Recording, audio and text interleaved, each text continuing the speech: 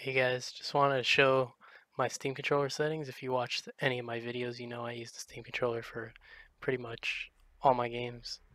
So I'll start with the one that I'm playing right now, which is the Surge.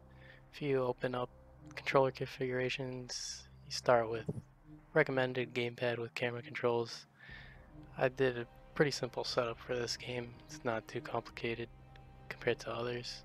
Then you go in, use mouse joystick on the right pad because if I did mouse I would have to change all the buttons of the rest of the bindings to keyboard bindings.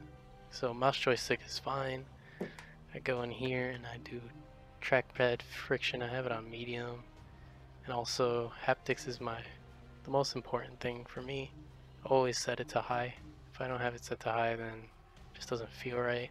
And for this game I upped the friction on the vertical scale a little bit because my camera was just moving a little too fast upwards that it wasn't really needed for the game to be looking up that much very fast, so I put a little more friction there. Another thing you can do is on the sides of the controllers, the grip buttons.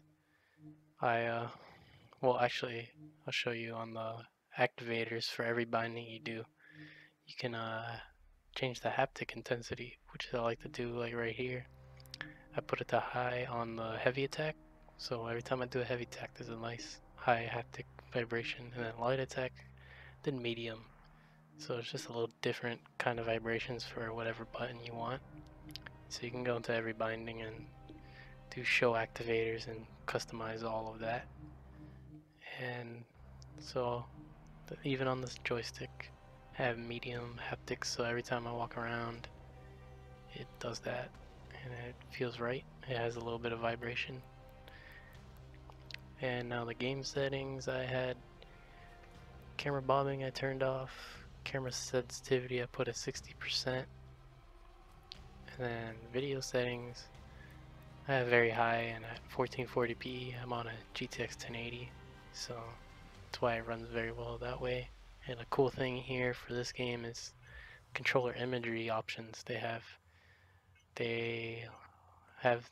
even the Steam controller imagery, which is very cool. Not many games have that.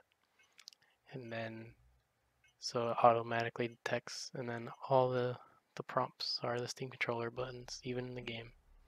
So that's my setup for this game, and I'll be making videos of all my other games that are more in depth.